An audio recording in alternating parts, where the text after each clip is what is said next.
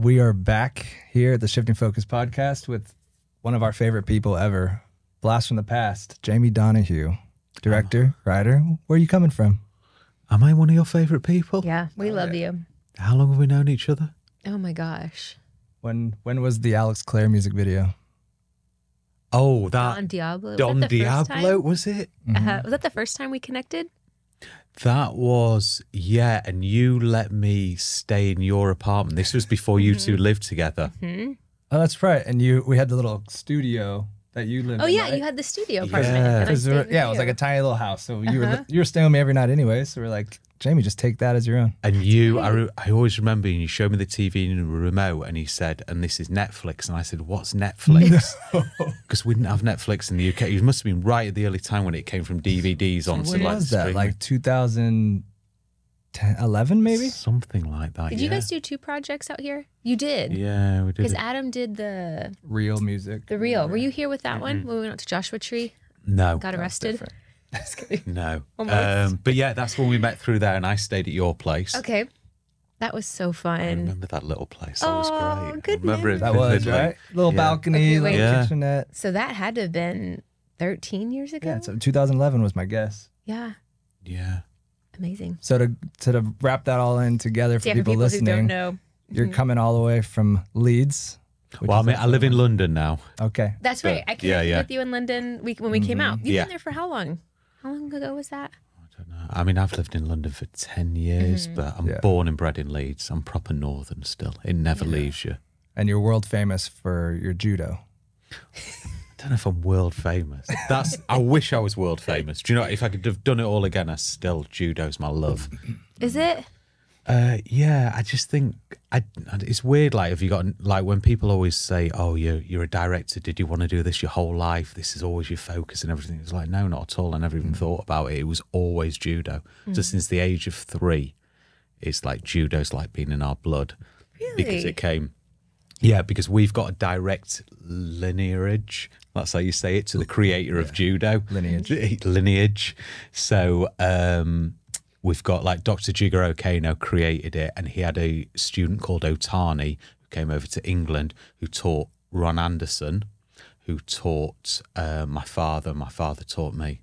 Oh, so literally your dad yeah. was, I didn't know that. Judoka master here. That's And amazing. randomly, and then Ron Anderson was the grandfather of my best friend Phil, who lives over here, which is the reason I'm here at the moment. And it's all tied together because It's of all judo. tied together with judo. There you go. And you thought I was messing with it I when I said did. that. I thought you were being a silly. I No. forgot Yeah. about that. So yeah, I don't do it as much anymore. But it's in your bones and your blood. Like you could just pick it up Still like riding a jacked. bike. Yeah. So Your bicep vein is like blinding me over here. do you know? Well, I was always into the gym, and then because I did 3 years back to back without a break doing TV. So it's really hard working out, and then you know you're up and down Burnt all the out. time. And then I saw a behind the scenes video of me directing Doctor Who, you and saw I was yourself. like, look at the size of that ass. That is not good. It's not good for anybody. And then my girlfriend was like, yeah, I don't want to tell you, but you look like a potato. Whoa, she even doubled down. And I was like, shit. She I've got called to. you a potato? Yeah, but she was right. It was like a potato ass. It was not good. And I was like, what's happened? I've always been in shape. So I took a few months off doing writing, and I just went and smashed it back at the gym. That's great.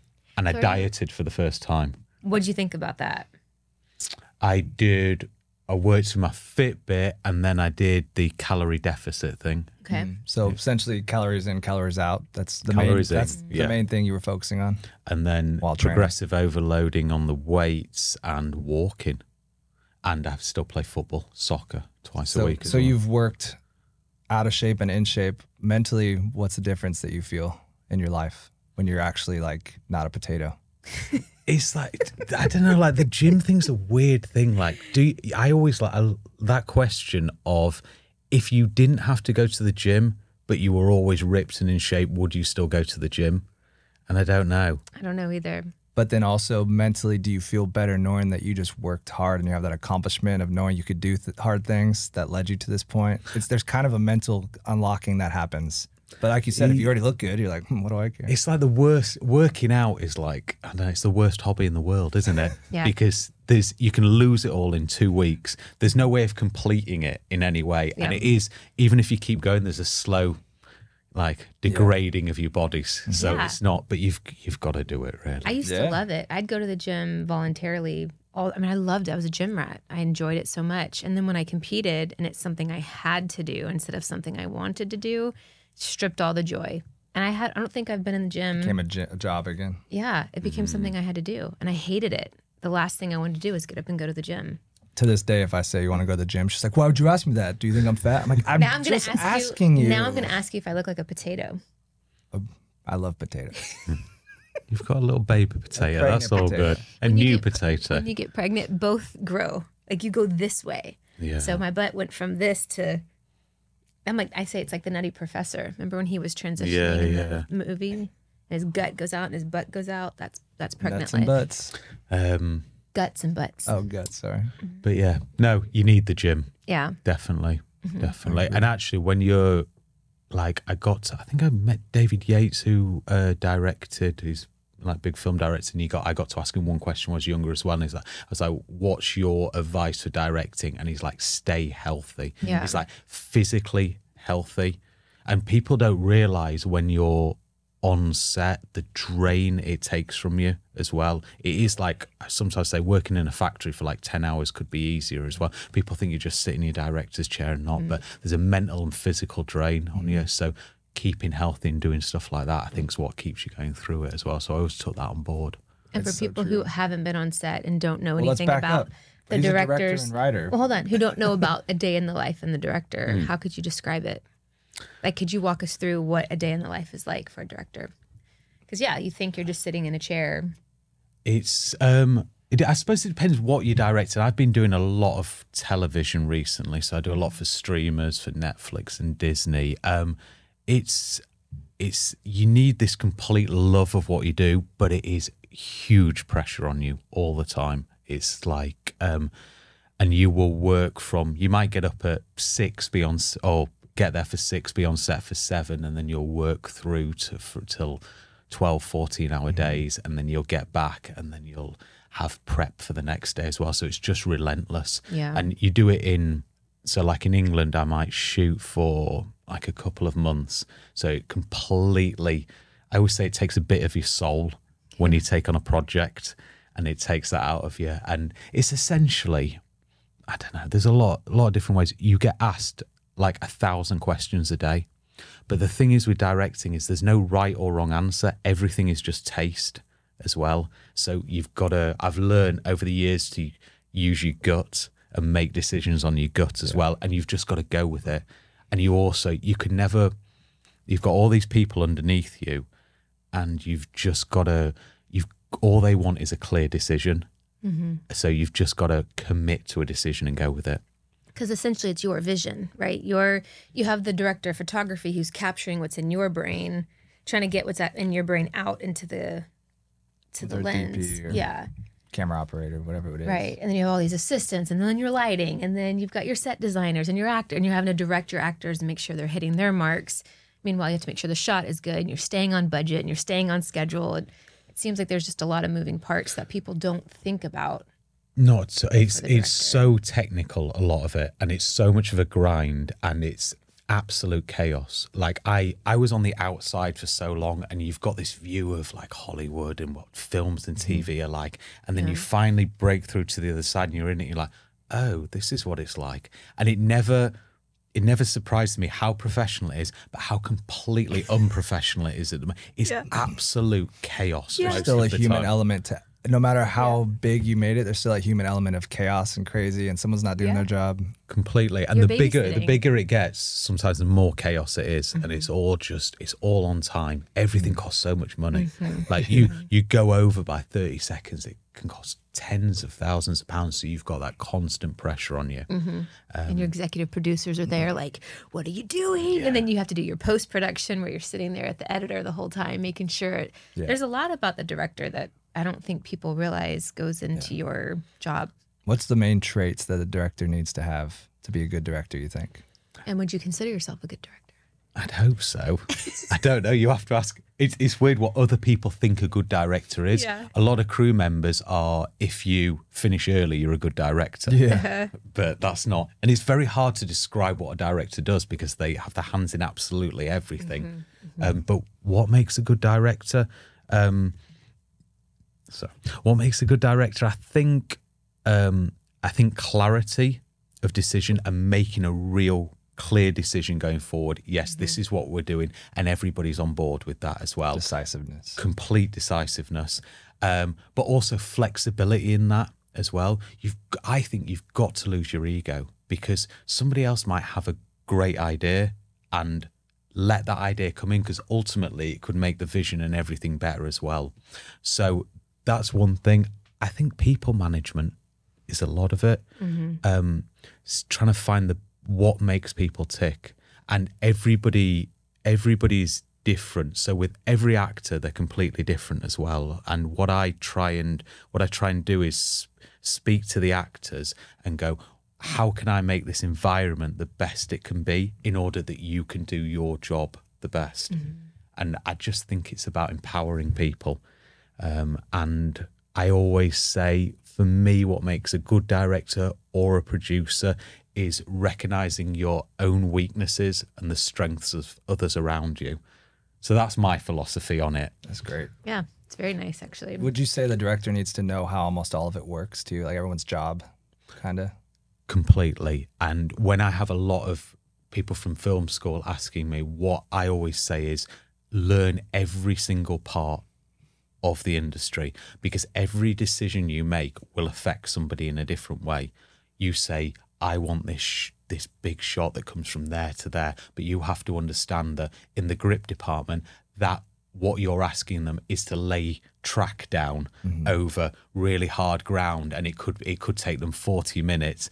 And at the same time, if I ask a camera to be there and a camera to be there, I really want that shot, which will be great for the camera team, but I'm messing up the sound team because they can't physically, like, you can't record sound on two different shots. And so it's all, there's a lot of different factors, and you're balancing them all as well. So knowing every single part of it. You don't have to be an expert on it, but understanding, I think it's more what your decisions, how they really land on other people. I get that. Yeah, me too. Do you want to go back to the beginning now? Yeah. So Okay, go ahead. Those who haven't caught on, you're a director, writer, producer, right? That's kind of the main three. And then what got you into that from being a 3-year-old aspiring to be a, judo master? It all came from judo as well, which was, I think I was maybe 15 or 16, and we used to do these big judo contests, and like cameras had come out then, and we were like, oh, we could film this. And we had one of the kids in our judo class, their dad worked for a company called Provision in Leeds, which was a facilities company. And he said, oh, I can lend you some cameras, some professional ones. And he came down with this full kit. We had all these cameras, 3 different angles, and all the TVs and everything. And it was amazing. And I got the bug from it there. And then also one part of my family was in theatre. So it was always sort of sat there as well. And then I decided to go into the filming side of things. I took a year out, and I learned to be like a camera assistant in a proper old school set, and I got treated awfully, and I had to carry everything, and I got a real lesson in the old school ways of filming, the hierarchy. And Treated like chum. Getting abused, but also being like, I love it. My God, I've been abused. Exactly I have been abused in Hollywood. I've been chewed out. I have stories. We've talked about that. What was the show that just came out with the Nickelodeon? Did you see that series about the pedophiles that were on set on Nickelodeon? Oh, no, I haven't. I've worked with some of those people. Yeah, when she was in Hollywood. And one of the guys really was so likable, and he was great with kids, and you would never know. Because when I was working with Disney, was it Disney or Nickelodeon? I think it was Disney when he went over. I think after, and he was wonderful. I mean, you would never have thought that he would have been in that situation. But they talk about the industry and how people have to pay their dues and how it's abuse, But in a way, that's also how you learn. I'm not making excuses for the verbal abuse that happens out there. There's a fine line between the two things. I've been chewed out more time. I mean, stupid stuff. I've watched directors' kids. I babysat them because it was my job while they went on a date night. I mean, like, you get abused. They take advantage. But it's changing now, and it is changing for the better. I agree. But so we are, in a weird way, television has to, and filmmaking has to work like the army. It has to work in hierarchy. Of course. But there's times within that people have abused their power as well. But I also think it all comes down to ego. Yeah. The entire thing. 100%. And it's like, oh, I'm the director. I can behave like this. I'm the actor. I can behave like that. We can be in a hierarchy. We can have respect, but you don't have to treat people badly at all. You can still treat people in a human way. And I do think discipline helps. Like, I think the way that I went into the industry, the old school way, which was quite bullying and quite harsh, but I learned the good parts of that and the bad parts of that. So I'm generally super nice on set, but I'm also very strict in what I want to achieve. You have expectations and standards, but you're not going to be a dick about it the whole time. Well, because you know what it feels like to. Sometimes you have to, that pendulum has to swing so extreme so you can say, I don't want to be like this. I want to be one of the good directors. And out of a handful of the bad people, not even just directors, I mean, any team leaders on sets, majority of the people in Hollywood were phenomenal. But those a couple bad ones just really speak volume. But you just learn. I will never treat actors like that. I'll never treat my crew like that. And I like how you said you kind of went through it and realized a similar situation. But we talk about it now. I think that's the difference. There's a lot of, over the years, badly behaved people in high positions and actors. But we'd just move on to the next job, and it was never spoken about. Because you didn't want to badmouth people and stuff. But actually, we need to talk about it. And what is happening now, which is a good thing, and this is what I preach to a lot of young actors, is in an industry where you have very little control, the one thing you can control is your reputation. And I'm just doing a big casting now for a new TV show, and we look through all these names of the people that we're going to cast. And the first question is not, are they a good actor? It's, are they a good person? What is their reputation like? Because do I want to work with this person? There's a lot of people that can act out there, and there's a lot of people qualified at the same level. So it comes down to us wanting to work with people and good people. And each project I try and get a good team and really enjoy it. And then I think we get good performances. That's the way it works. Going it that way. Good cohesive unit. You don't want, they have a bunch of red flags and headaches. Like, that's not going to be worth, I don't care if they're known for that. If they're going to be a headache on set, it's going to be a crappy project. You're building a good set culture. Set culture is probably really important these days too, especially if you're in close proximity for 12 to 18 hours a day with these people and exhaustion. You want to make sure you like each other. Yeah, I didn't think about that. That's the other thing. You are, I mean, you know what it's like. A bit like if you go with the in-laws on holiday or something, but you can't escape. So I did a big show that we were for Sky that were called A Town Called Malice, and it was an 80s show, and it was all set in Tenerife on an island. But when I was casting, I was very careful about who I picked, because we had to have synergy between everybody, because we were in hotels and all together for months and months. And that's where stresses happen. And if you have one bad apple in there, it's just not worth it. Well, let's go backwards a little. You're traveling abroad. That's how we met you. You started with kind of doing music stuff after that. That was your first major push into the production? So I did music videos for quite a long time. And it was good. It was great. Music videos were a great grounding, and I learned so much. You just get thrown into a situation. You just have to make it work. Very little budget. And we just shoot wherever we can, things that get thrown up in the, and it taught me to think on my feet, which was great. We did really well, and I had a production company up in Leeds, and we launched a lot of new artists. That I suddenly realized I was becoming a director of a company, as opposed to a director in TV or music. And I was working on payroll, and I had all these staff, and it was like, this isn't what I wanted to do. And it was really hard when you've got something that on the surface is successful, but not becoming creatively fulfilling, and you're going off on another path. and to give up something that feels like it's going to be a good success, but not something deep in your heart that you want. And it took me a long time to let that go and go, I need to make another decision. I need to go another direction to get creatively fulfilled. So I had a massive, very early midlife crisis and moved down to London. So were there fears that kicked in at all? Like, what am I doing? I'm leaving a successful business. I'm taking a leap of faith. How did you get your mindset to shift your focus to the new goal in life? It's a lot of soul searching, and it's a lot of questioning yourself. Are you doing the right thing? Because I wanted to move into drama.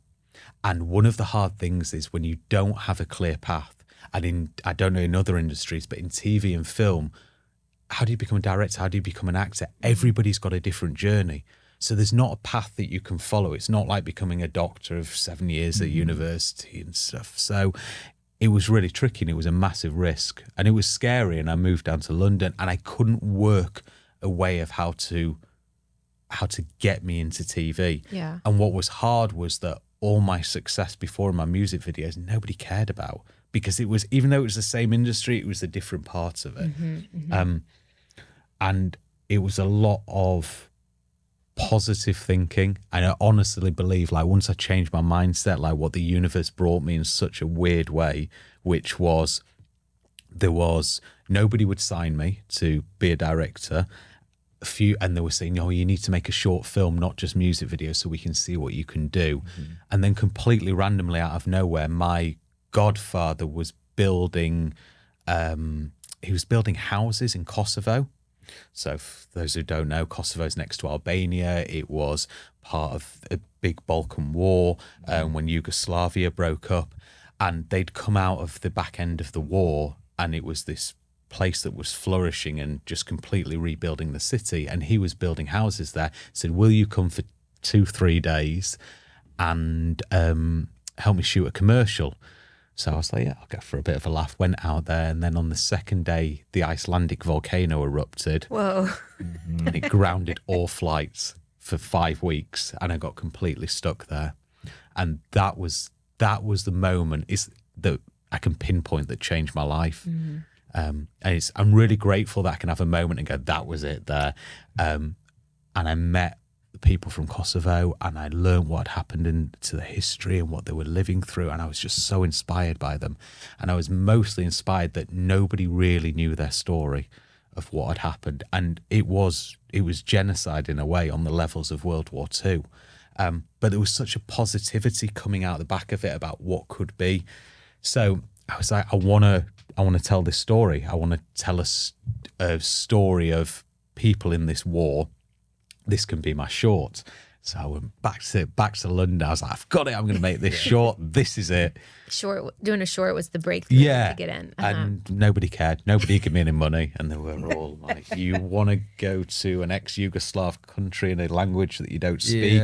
Make a short film, and so nobody helped me at all. So I was like, what the hell am I going to do? You got the gang together and said, let's do this? Well, my gang wasn't there anymore because I'd left and gone to London on my own, and I needed money to make the film. So I took a job building garden sheds and like log cabins, and I did that for 4 years, and going back and forth to Kosovo, trying to learn the language, learn as much of the culture as I could. And then wrote my film, saved up enough money, and then wrote what's called Shok. You funded it yourself? I funded it myself, my producer Harvey. And this movie Shok, this little short film, led you to some pretty big opportunities and on an award show, right? It was crazy. So I made the film, and I think looking back very quickly, it didn't become about, I'm making a film to try and get an agent or to get me into drama. I didn't care about any of that. You skipped all that. It became about, why am I doing this? And it was this inner passion to tell this story of these people. And it wasn't about me anymore. So I just kept driving through with that and made the film. No idea whether anybody would like it or not. And then the first festival it got into was Aspen. Did you submit it to all of them? Everyone was, you need these strategies. Right. And I was like, I've got £1,000 saved up. I'm just going to shove it in all these places. Threw it anywhere. the first film festival I got back, I think, was Bermuda. And I was like, oh my God, it's going to be great going to Bermuda. Rejection. And I was like, oh my God, I'm shit. What have I done? Because this was, in my head, my last opportunity. Yeah. And yeah, and then Aspen came in and I premiered at Aspen, went out to Aspen, and then we won all 3 awards at Aspen, which had never been done before. And then that's where it's changed. And then I think we went 22 festivals back to back and won them all. And then crazily got nominated for an Oscar. So what was that call like? That's the coolest. This is the Academy calling. It wasn't.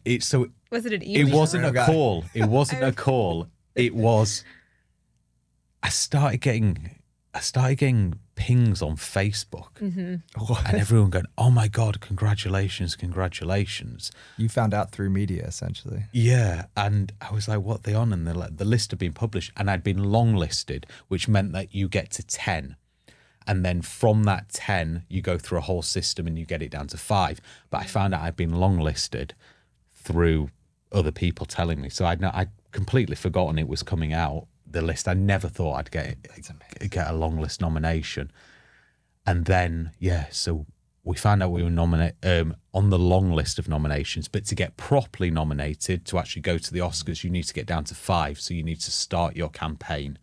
And then when you get to the 5, which was announced in January, that's live on TV when they announce it. So I went with Harvey over to Kosovo, and we were in the hotel room waiting, and we were like, okay, so it's going to come out on the TV. And Harvey's like, look, the Kosovo government have arranged this big thing. They've booked out this huge bar. We're going to have the TVs on there, and we're going to listen to see if you get nominated live. Because this was would have been the first ever nomination for Kosovo. I just got the chills. And bear in mind, you filmed it. Did you remember seeing it? Yeah, I remember watching it. Well, we filmed it because I wasn't going to go to it, because on the night I was like, I don't want to do it, Harvey, because if we don't get nominated, can you imagine how deflating it is with everybody there? So I was like, I don't want to do it. I just want to sit on my own. And he was like, yeah, but imagine if we do get nominated, you will regret it for the rest of your life not being there. So we went and we got nominated. You can watch the clip on YouTube. Yeah, we'll plug it in for a section right here. Shok.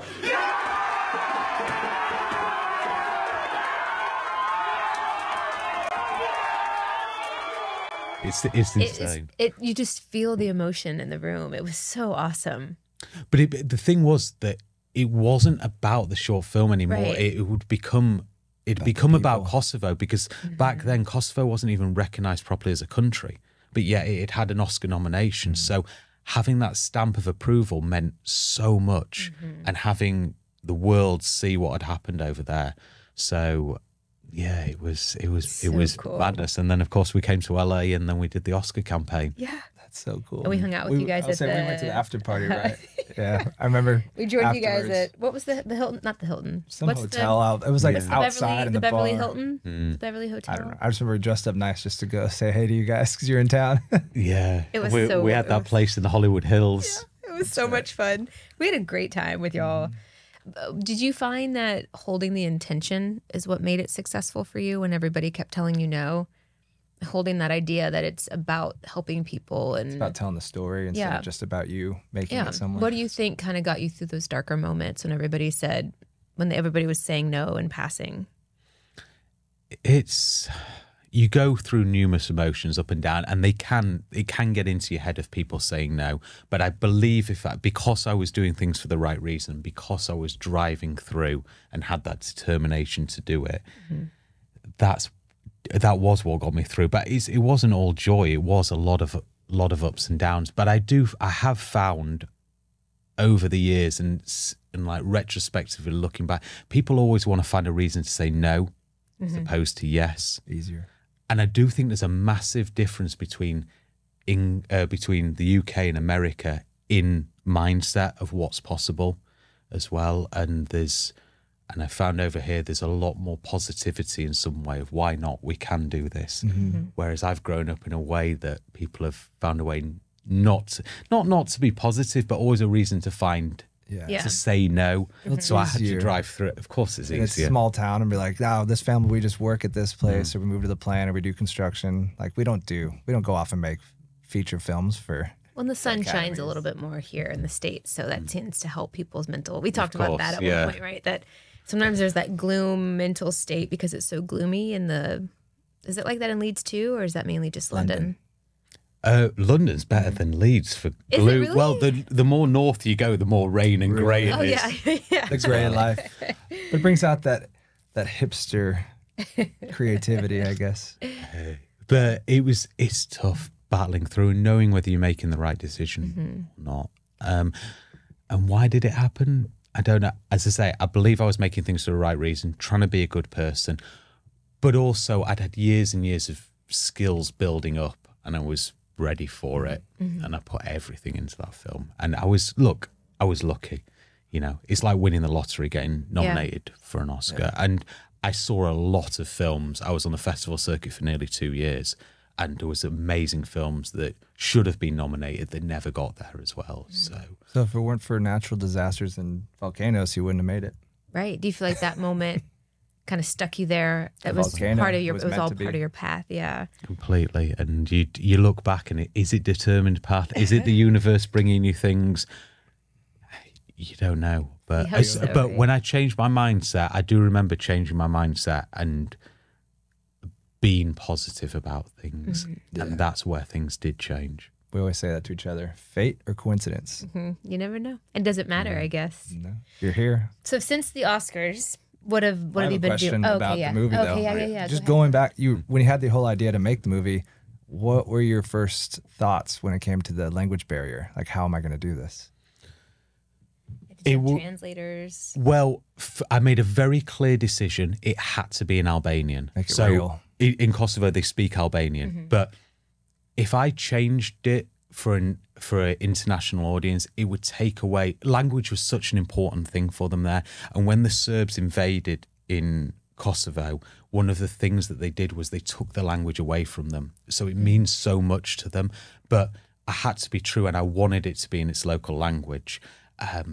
And I was also struggling with, I don't want to be seen as a foreigner coming over and taking stories and just putting them out there. I wanted to be true. So that's why it took so long learning the culture. There's so much hidden in that film that you would only understand if you were Albanian or Kosovan. That doesn't mean anything to a lot of the international audience, but there's little nuggets in there which hopefully shows my respect towards the people there.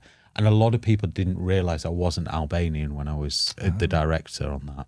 So language-wise was a massive thing. So I learned as much as I could. I'm terrible at languages, and Albanian is so hard to learn. But I was okay with it. I had translators. But one of the greatest things that I found with it was it didn't matter if you couldn't fully speak the language, because you can feel a good performance. And I would know if it was the right take because I could feel it inside me when I was there. And I'd have my script supervisor next to me and I would check the little nuances of the language. And did they do that right? Yes, they did. But I'd go, that's the take. And I've taken that on into my work now, that you feel a good performance as opposed to listening, are they saying the words correctly? So I learned a lot from directing in a different language. Wow. That's awesome. Because if they can move you and on set, then hopefully they can move the audience viewing it. Of course. Yeah, of course. That's awesome. So since Shok has come out, what's been next? Have you found there more opportunities? Does it give you more street cred, as we say here in the States? It's very tricky to I then had to make a decision to choose what's my path, because you can keep it making short films, or you can try and go into the film side and make movies, or back then there was the television side.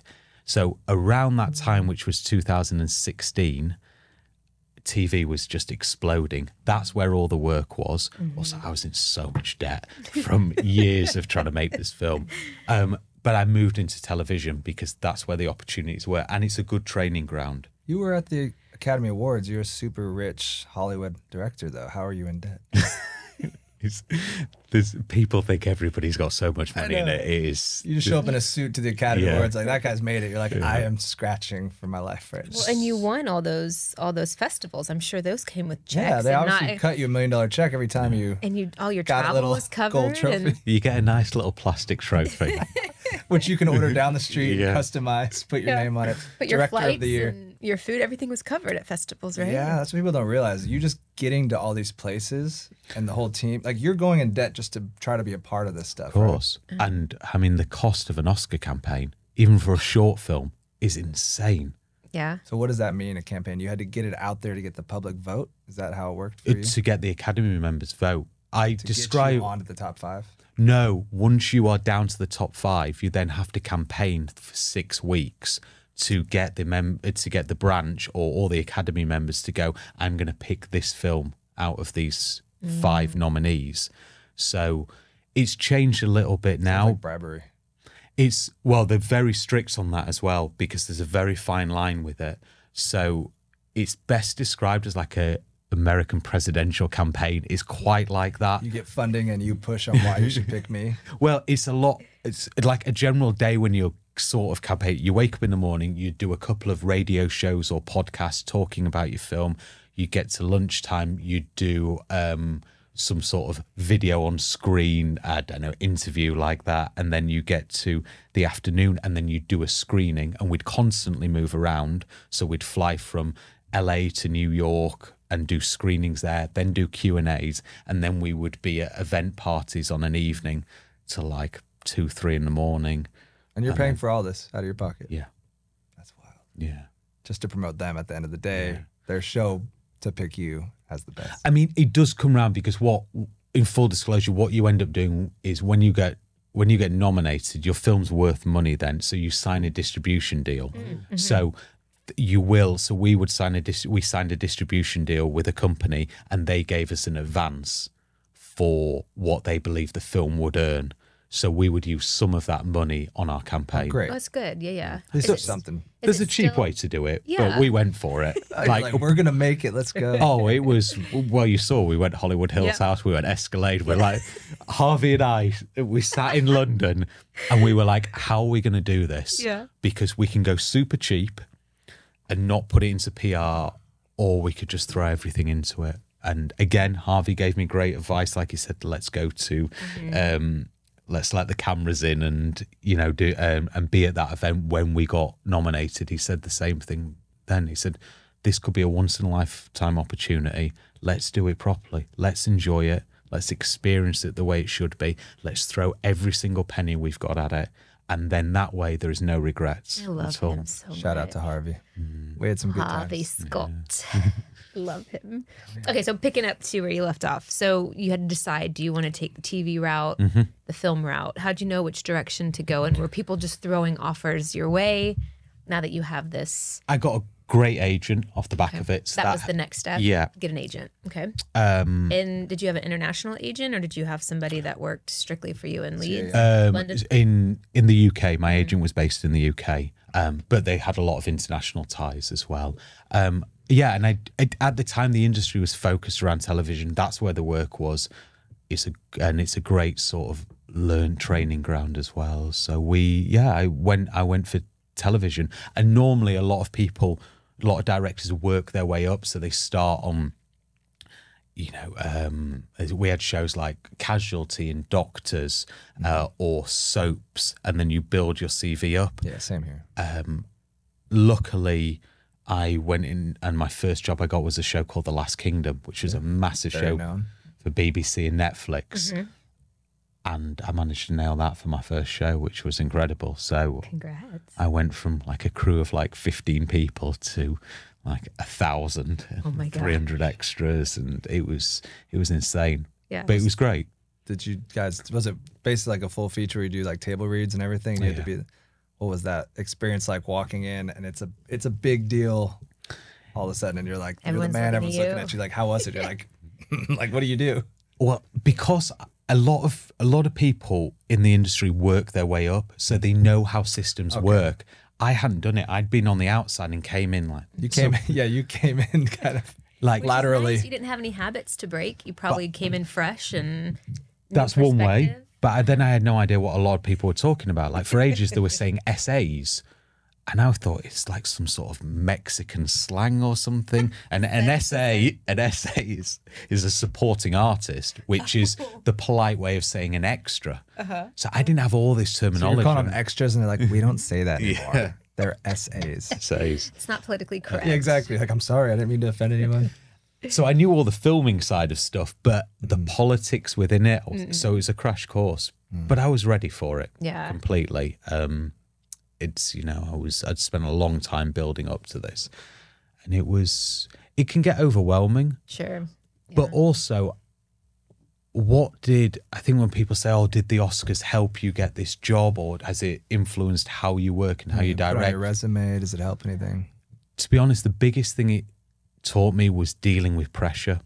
That when I walked onto the Last Kingdom set and I had all that cast and all that crew and millions on it to spend, and it could easily get overwhelming.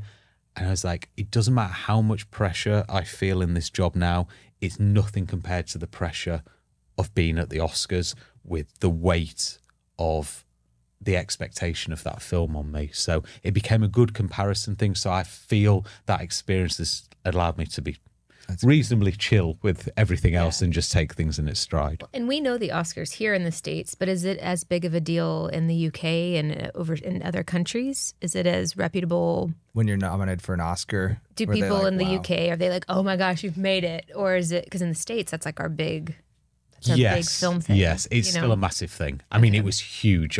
It was a lot bigger in the States. I remember, like, everybody has a lot of professional respect for you in the UK if you get nominated for an Oscar. But I remember being in LA and being with PR and like jumping queues in clubs and getting given free clothes because you were nominated for an Oscar. It was a massive thing in LA, bigger than it was anywhere else.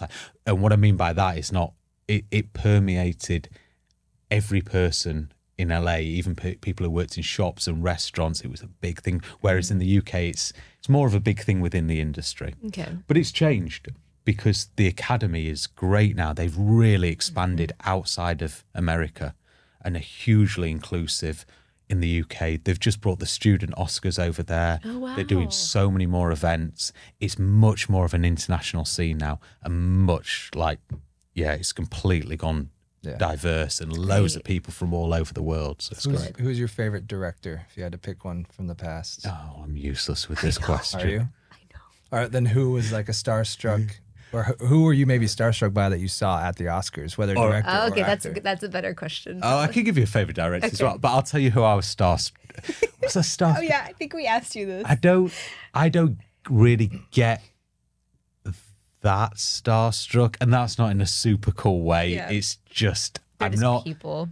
I have to have that mindset. Of course. Otherwise, I will direct in an incorrect way. I will be putting people on pedestals. You can respect somebody for their work, but you can't be a sycophant to them. Of course. But there are exceptions. And when I was at the Oscars, we have a dinner a few days before, and I was sat at the table, and there's like 6 of us around this table, and my other producer, Eshref, was there, and he was like, oh my God, look. And I looked over there and he said, that's Steven Spielberg. He's just walked in. Yeah.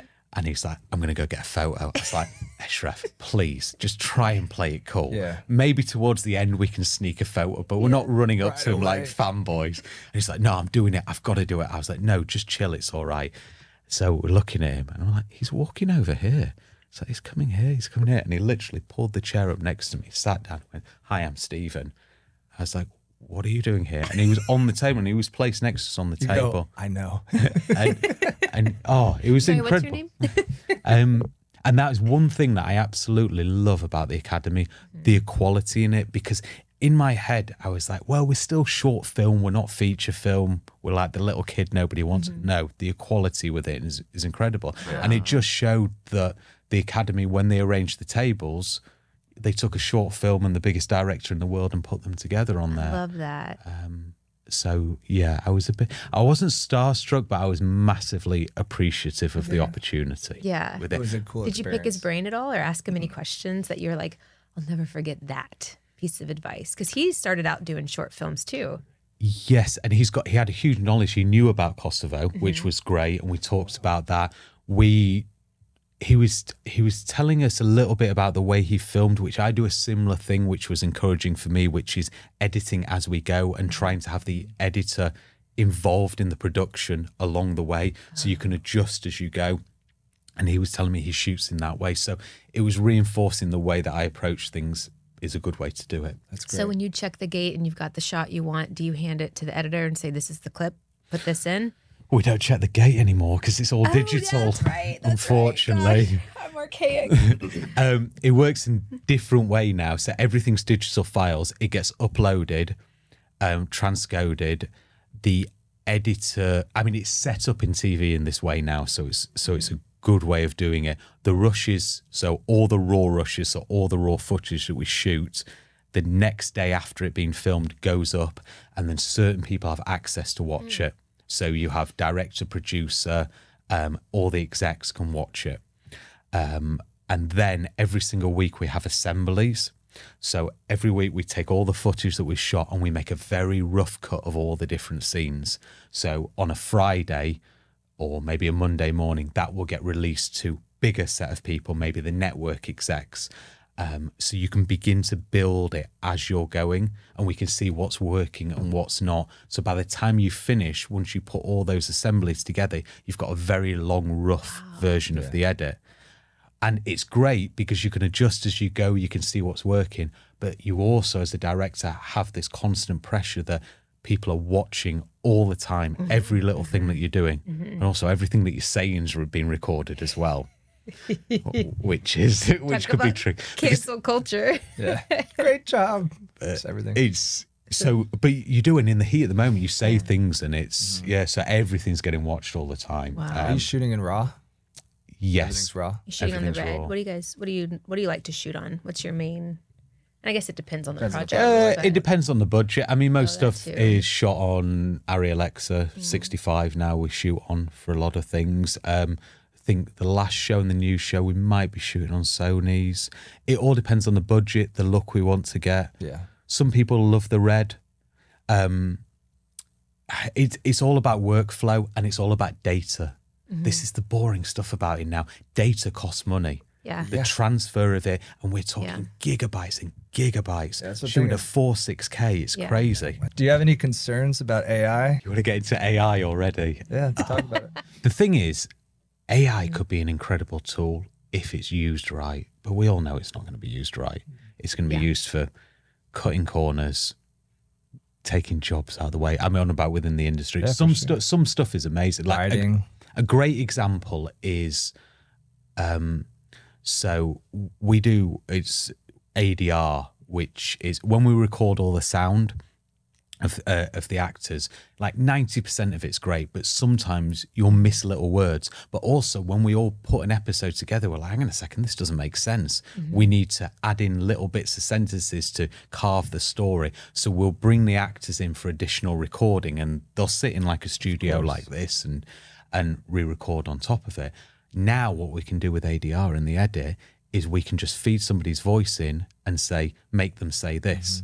And you just get that back of the head shot, and the voice will say it, and it looks like they're continuing the conversation. Completely. So you're doing all your ADR through AI? No. But he's saying these are pros that will be used. Okay. This is what we can do now. Now, the great thing about that is that we in the edit can try stuff out, because at the moment we don't know whether this ADR line will work until we're in the studio and we put it through the edit. So we could run it through ADI and go, well, if they said this, would this land? Can we get away with the lip movements so people can't test? That's great. Before paying the actor, bringing them in, wasting their time, pulling them off another set. Of course. Yeah. So that's great. But where it will end up is, and we all know this, is like, well, if we've AI'd the voice, why are we going to pay the actor to come in and say it again? They're going to start selling their rights.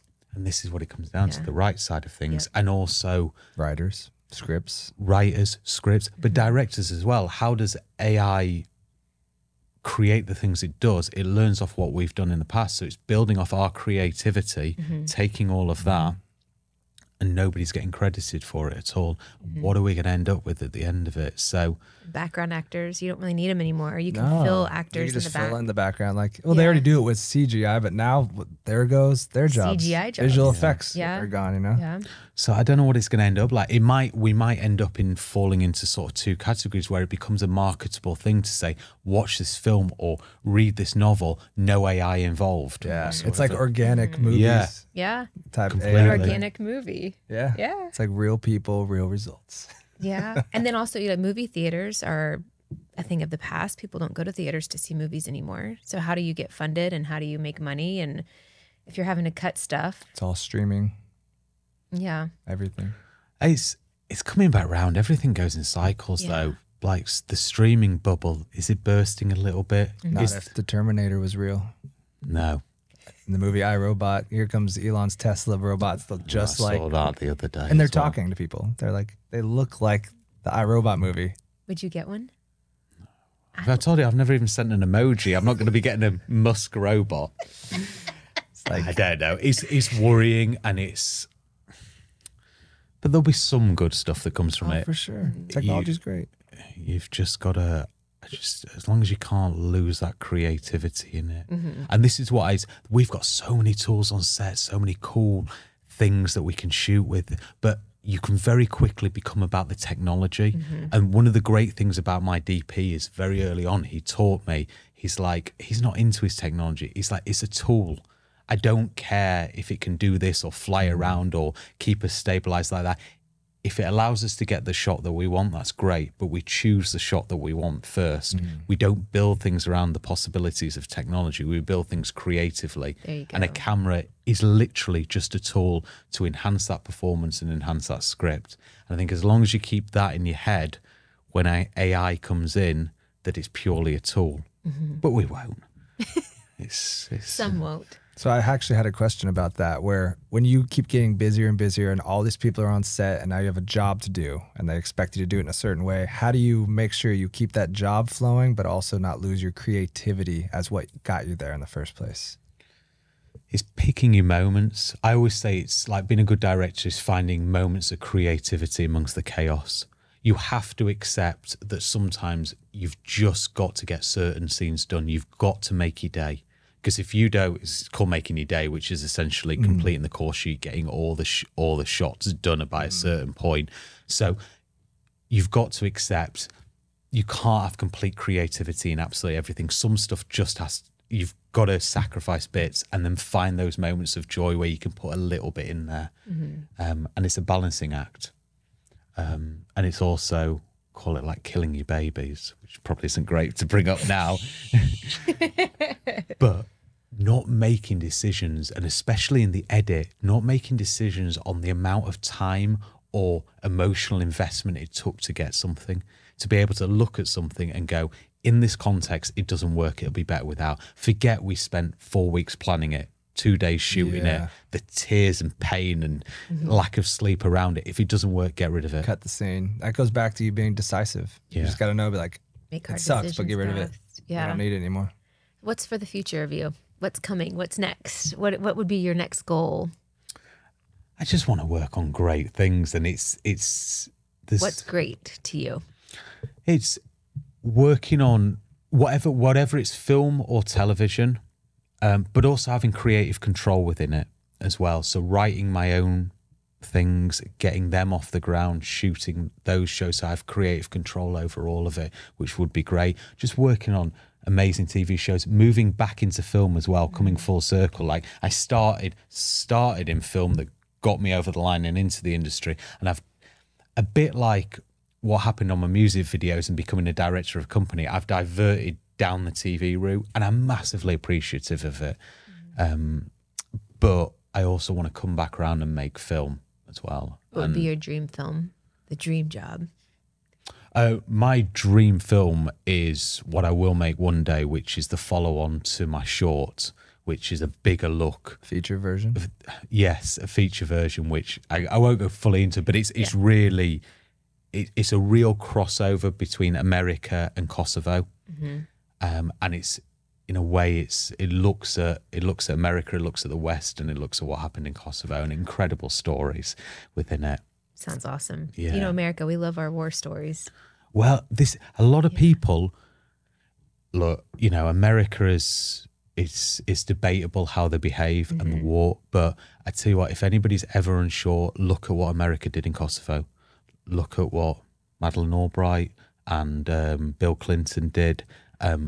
That was war for good. I mean, I don't know what their massive intentions were, but they massively saved a nation as well. And the love for America in Kosovo is incredible. They have a day called Thank You America Day. That's amazing. You know, there's American flags flying everywhere. You have Bill Clinton Boulevard.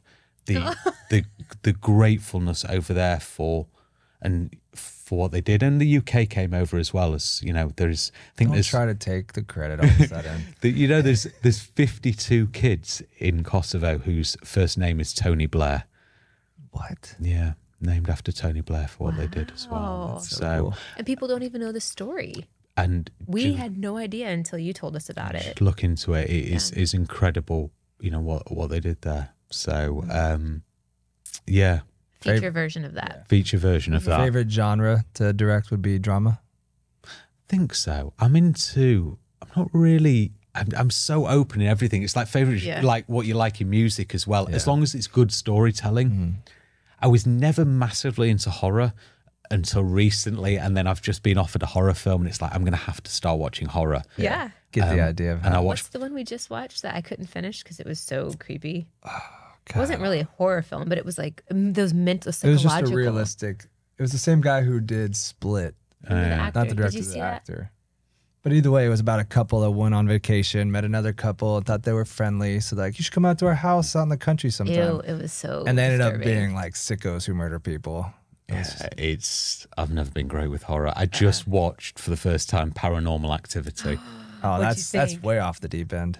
Do you like more psychological horrors or do you like more blood and guts horror films? Or Texas Chainsaw Massacre. Yeah, what do you like? I would say more. I don't like any of them. I just get too scared. But I've had to learn to like them. Have you watched The Grudge? No. I've just watched It Follows and Paranormal Activity, but I'm no expert on this whatsoever. Like The Sixth Sense. Are you into those psychological? Yeah, I prefer. I do like sci-fi thriller. That's not really. I love sci-fi.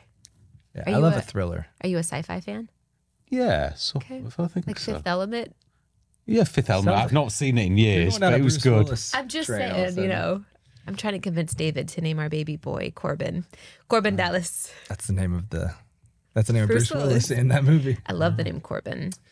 Sweet. Well, I think I have one other question for you. Someone's starting out. Yeah. What advice would you give to them, the young kid who just moved to LA at 18, who's like, I want to make it as a director? I want to be a director. What are the steps they should make? Just keep building their creativity? What do you think? Get a job? First of all, don't let your job determine you.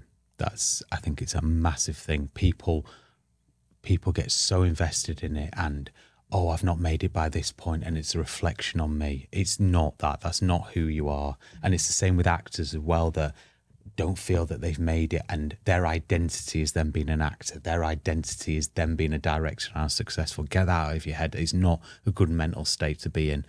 It's a very tricky industry and there's no set path.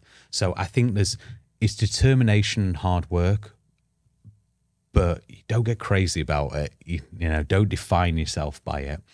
What I would say is going back to what we said before, which is learning every single part of the industry you can. And learn to just be a good person.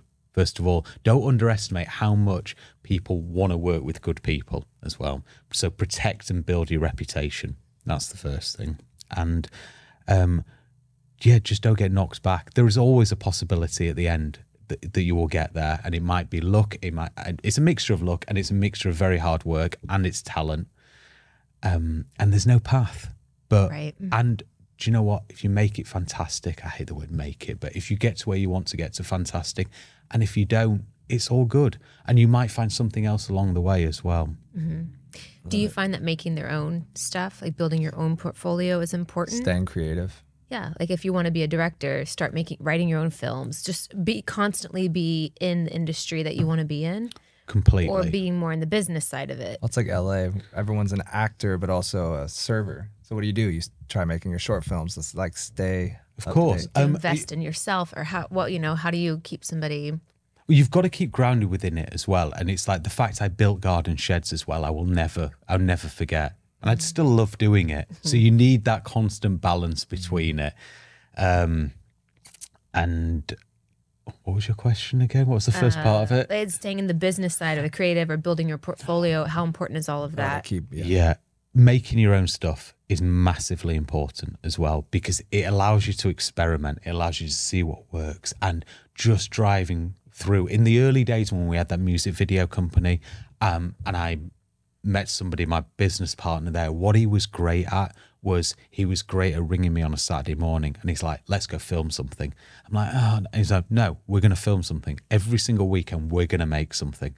And it doesn't matter what you work on, you learn something from every single job. And I remember I did The Last Kingdom, which is a huge multi-million-pound Netflix thing. I came back and I went and did a corporate video about an eco house with Adam, who we know, our friend there, and we were filming in like a boiler inside a cupboard. But I went from that to that because I still learned something off that.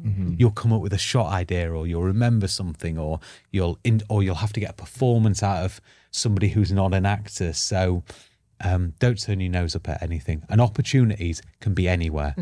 That's the thing. I mean, look at Kosovo. Look at you just don't helps you learn on the job big time. Completely. And it's funny is you can go look back at those now and like way back in the day when you did it and realize how far you've come. Because there are some crappy.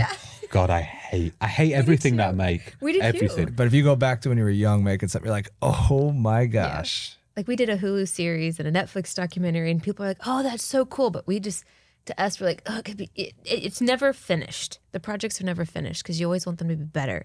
You always want to add this. You know, it's hard at some point to say, "It's done. It's good enough as it is." The next project will just keep learning and evolving and getting better. But I love the feedback you gave. Yeah, it's never finished. And I don't think you ever should be happy with anything because then the day I'm like, that's perfect, that's great. It's like, where do I go from there? Right. Well, from here, maybe you do a big feature and a big job on Shok, the sequel, but the real story, the whole thing, right? I hope big so. picture. We Anything love else it. for him? I just love you. I'm so glad you're here. I know you've got lots of things to do and people to see while you're here. So thank you for carving out time for us. Yes. And we'll have to see you out here in the summer. Take you on the Definitely. boat, go to Crab Island. That's right. Loving it. I'm coming back here again. Yeah, you are. And if you guys haven't seen it, Shok. Where can they watch it? It's online. It's on Vimeo and it's on YouTube. It's SHOK, which means friend in Albanian. Love it. And if people want to stay in touch with you, can't do Instagram It's his yet, favorite. He's the biggest social butterfly on Instagram. I do have an Instagram. Yes. I do. I'm just Send him a follow. not great at all of that, but you can follow me. Yeah, awesome. We'll put it up here on the screen too. Perfect. Thank you for your time. Thanks. So good to Sorry. see you. Cheers. Yeah. See you guys.